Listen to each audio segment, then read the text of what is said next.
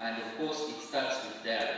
You cannot go to the dialogue that seemed to be championed by President Museveni. One, what is the history of these conveners? Who are they working for?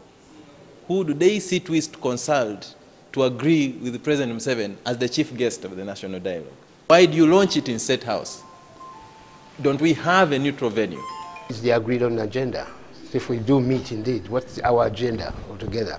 We're being beaten up, we're being arrested, tear-gassed, and refused to assemble. So how can we be in a dialogue when the Museveni's government is doing this to us? If we sit together, we don't have a law that will compel the government to implement what we would have agreed on as the people of Uganda. Leaders of political parties to use this opportunity to ensure that the reservations they had, which stopped them from coming, are addressed here so that they can be incorporated into what we have been doing. Now that we are sure that it is important to hold this dialogue, it is very important if they come and participate, because they are leaders.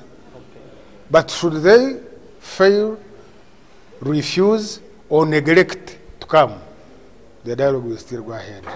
That's the kind of arrogance that we don't. You know, you can take the arrogance to Bamgemereire Commission, but you cannot bring the arrogance to... You can take it to Bamgemereire. She will stomach that. But Ugandans are not going to stomach that.